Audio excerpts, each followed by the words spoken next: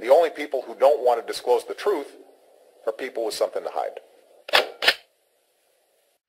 The birther side that has ever made contact with the Maricopa County Sheriff's Office, either through Arpaio's office directly or through me, who had information that we thought was relevant, every one of those persons not only supplied the information, they supplied their full identity, including Social Security numbers and contact information, and gave us permission to do background checks on them. And every one of those persons filled out an affidavit and swore under perjury what they were giving us to be true. Right. That has not happened on the other side. Right. And apparently the other side thinks that we're going to take whatever they put out there and we're going to blindly follow it. Well, you know what it's like?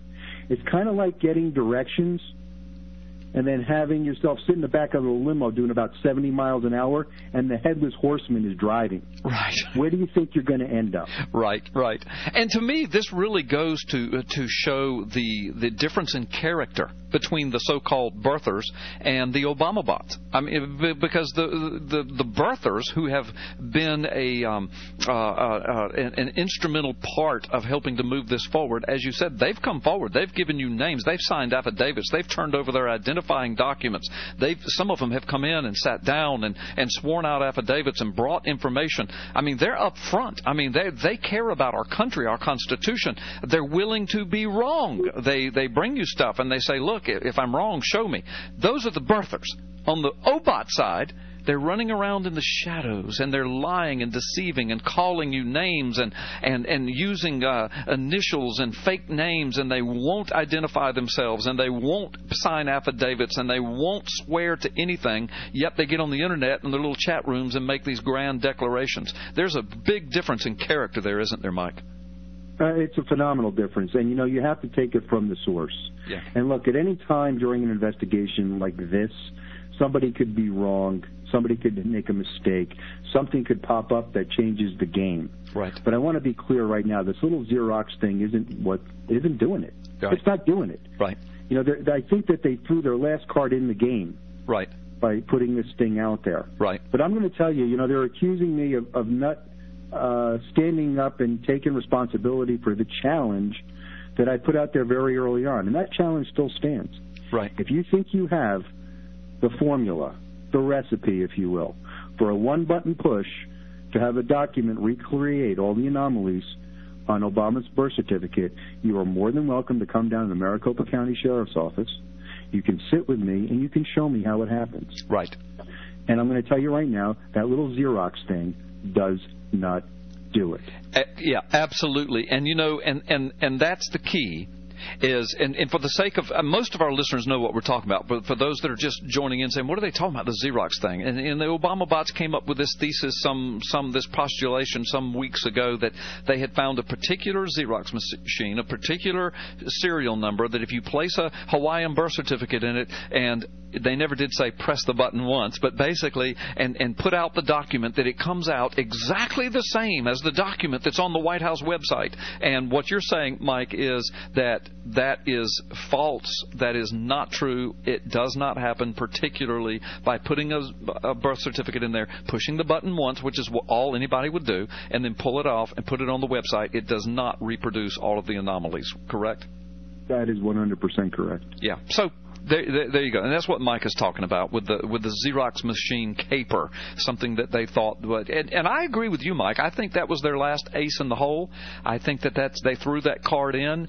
But I'm going to take a break, Mike, and when we come back, I'm going to make a theory, a postulation as to why they threw that in. I've got a sneaking suspicion why they've made such a big deal out of that. So, Mike, can you hang on and be with us for a few more moments? Yeah, absolutely, Carl. Okay, fantastic. And I'm going to ask Mike a question that will hopefully allow him to at least speak generally to where this thing is going, and perhaps some more progress that has been made. So anyway, you don't want to miss what's coming next. You're listening to Freedom Friday with Carl Gallups. Mike Zula, my guest this afternoon. We'll be right back. We're now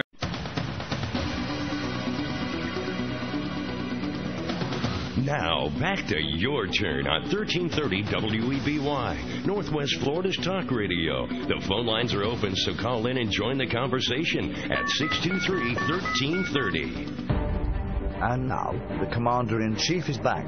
Freedom Friday with Carl Gallops, the Oval Office of Gulf Coast Talk Radio. All right, welcome back, Gulf Coast. Welcome back, America. We are live this afternoon, and my guest, of course, is Mike Zullo, the lead investigator of the cold case posse, Sheriff Joe Arpaio, Maricopa County Obama fraud case. Well, Mike, so let me just, I'm going to make a general statement. I think that the Xerox caper probably was their last ace in the hole. And, you know, I've got to ask myself, and you don't have to answer any of this because it might go to your investigation. But, you know, if I'm an investigator out there, I've got to ask myself, who are these guys that all of a sudden know about a Xerox machine and an exact serial number and exactly what it will do and won't do? And why is it 5 years later that they all of a sudden know that? And why is it at this point, now that we have congressmen ready to take it before Congress, that all of a sudden they have this so-called evidence, and it turns out to be a caper, and they're calling your phone wanting to know if they're a suspect now? And I mean, I think this thing is really getting stirred up, Mike. But in the meantime, I will just ask you this very generally. Apparently, from everything else you're finding out, and it's a lot, the birth certificate thing, which is huge, is kind of the tip of the iceberg. Apparently this thing gets really dark and really deep, and your investigation is leading to some stunning connections to people, places, events, and things across this land. Can you speak to any of that? You know, Carl, I really can't speak to it to any length, but you're not off in what you're saying. Like I said earlier, if you think that Sheriff Arpaio just has me looking at the birth certificate on the computer screen every day, you're wrong. Right. There's a lot of stuff here, and I think a lot of this focus on the certificate is being done for the purpose of using this as a focal point to keep attention drawn to that certificate so everything else could just go on by. Right. And as the consummate professional investigator you are, that was one of the first red flags to you when your face was just continually being shoved into the details of that. I suppose that's when you had an aha moment, and when you started turning your head left and right, that's when other things just really, really started rolling, huh? Well, you know, you have to look at it from my perspective is if you're on the other side, I don't care what side you are on this thing, if you're on the other side and you truly wanted to help law enforcement get to the bottom of this, right, you wouldn't do it the way these guys are doing it. Right. That's the key. You just don't. Right. That's right. Yeah, that's right. I mean, and hear what Mike Zullo just said, folks. Now think about this. So if you're the lead investigator and you're sitting on top of this criminal case and you've got people out there saying, wait a minute, you're all wrong. You're wrong. We've got evidence to the contrary. Well, what would you do if your intentions were not nefarious? You would go into the sheriff's office. You would take your evidence. You would identify yourself. You would sign affidavits. And Mike Zullo, being the consummate professional he is, would take the evidence, would forensically examine it. And if you were right, then he would make his declarations. But that's not how they've handled it, right, Mike? No, it's not. It's adversarial. It's disinformation. It's misinformation. It's outright condescension. I mean, it's actually, at some points, even insulting and infuriating, the way they conduct themselves. So you have to take it, again, from the source. And, you know, you ask yourself a question, you know, does the CIA take direction from the KGB? Right. The answer is no. Right. At least we hope not. Well, I know. Hey, in the last couple of weeks, we might be under this administration, but I don't know. In the real world, in the America you and I grew up in the real world, the CIA doesn't take direction from the KGB. But in Obama's world, they might be. Very well. I don't know. It's never heard the Russian president appealing to the American people directly before. Oh, my gosh. I know. Well, I just have a question for you, Mike, before I let you go. Am I a suspect in your case?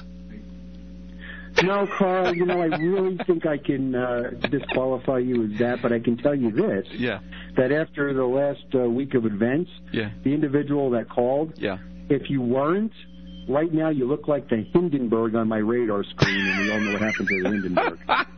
Yeah, we know what happened to the Hindenburg. Well, is Joey Wallace a suspect? I mean, I'm just crazy about this. Is Mallory Bardwell, is she a suspect? sometimes I have to check and make sure I'm not a suspect. It's amazing. It is amazing. Well, Mike, listen, I'm going to give you a chance to reiterate this. I know I'm speaking from my heart, but all we want is the truth, right? I mean, truly, if forensically, verifiable evidence came in tomorrow to show that this was all a bunch of junk, you'd declare that, right? I mean, that's all you want. Carl, I would do that tomorrow. Here's the problem with this thing. Like I said, we've got 10 seconds, Mike. I'm sorry. We've got 10 seconds. Go ahead. It's not just about the birth certificate. It's everything that surrounds it. Yep. And that's where the real problems start. That's it. That's it. Everything that surrounds it. Mike Zullo, we'll have you back on. Thank you so much. God bless you. Thanks, Carl. Okay, good deal. Well, folks, you have been listening to Freedom Friday live today with Carl Gallups, Joey Wallace, your producer, Mallory Bardwell, your world-famous producer. We'll be back next Friday. We'll have another great show for you. You can get all this stuff on podcast at carlgallups.com. Go to PP Simmons. We'll have a bunch of it put up there, too. See you next Friday. God bless you. The only people who don't want to disclose the truth are people with something to hide.